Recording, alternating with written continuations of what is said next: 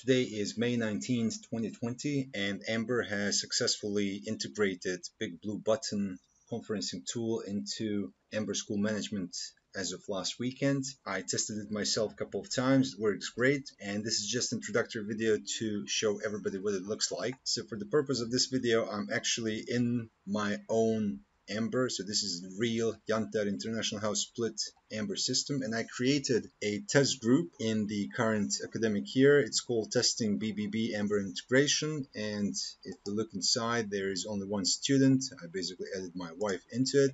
I put myself as the teacher for this group. Then I went into the timetable, and right now you can see I'm in the teacher schedule, and I am selected up here. So it's showing my timetable, and we can see that there's a Testing BBB class about to begin. So this is the regular teacher interface from Amber. Everybody who uses it should be familiar with it. And as any teacher would, I'm going to go into editing my lecture where I can take attendance, put in summaries, lesson plans, and everything else. And right now there is a button called Online Meeting up here. Now, for you to have this button available, you need to talk to Amber Guys and get separate licenses for each one of your rooms that's going to be hosting online lessons. And then Amber Guys create separate servers for each of these rooms. So what I'm going to do is I'm going to click on the online meeting, and it says create online meeting. Then I get the message that the meeting has been created, and I'm going to click on Join Online Meeting. Now this immediately opens the Big Blue Button client in a new window, and there is no installation required with the Big Blue Button. Since I'm the host, I'm going to join with my microphone, and now I am hosting a Big Blue Button session. Now at the same time, I opened another incognito window where I went to the Amber website, and right now I'm going to log in as the student. So I'm going to go ahead and log in here.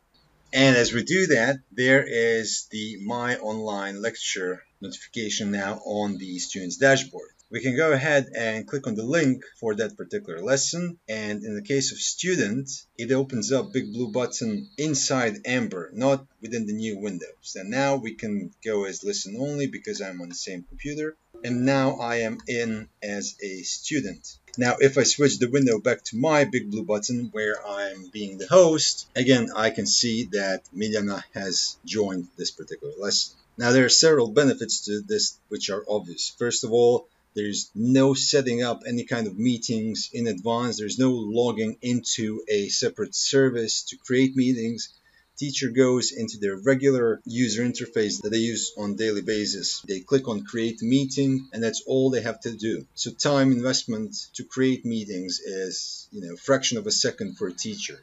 At the same time, this brings added safety to the entire system as well, because everything is run through Amber. Only those people who are group members are invited into the meeting. They need to log into Amber, join the meeting, and therefore nobody from the outside can walk into your lecture. So there's no even need to create waiting rooms or anything like that, because only the students from that particular group are allowed to join. The third benefit is that each of these meetings is hosted on a separate server instance, so connection is obviously going to be a lot more reliable, a lot faster, and a lot safer. Now, I'm not going to go into any details about Big Blue Button itself in this particular video. There's plenty of BBB videos out there that you can watch. It's very similar to Zoom with a few more upgrades, such as the shared whiteboard or ability to stream external videos. The only thing that I will show is that inside BBB you can actually upload the presentation. Now I've created a presentation called BBB template here just to kind of show you my vision of this shared whiteboard. Now this is a very simple PowerPoint presentation where I put several slides with our school color, with our branding, and there's like one slide for vocabulary, one slide for grammar, a couple of slides for shared whiteboard, and then maybe a slide for homework. Now obviously you can customize these any way you want. You can even just have a blank white page to use as a whiteboard.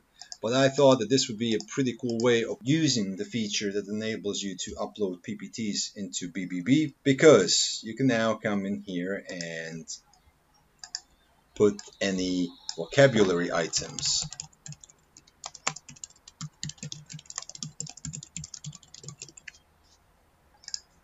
Or you can just use the second slide to put any grammar stuff. in the exact same way, when you turn on the shared whiteboard feature, you could actually choose a completely separate slide. So when you enable your entire class to use the shared whiteboard, you can actually do that on a separate slide from everything else. So that's a very brief overview of the integration. I think it's pretty straightforward. The last thing that I can show you is we can come in here and say end meeting, and this is going to end meeting for everybody. It's going to return teacher back into the Ember dashboard. The student has now received the message that the session has ended.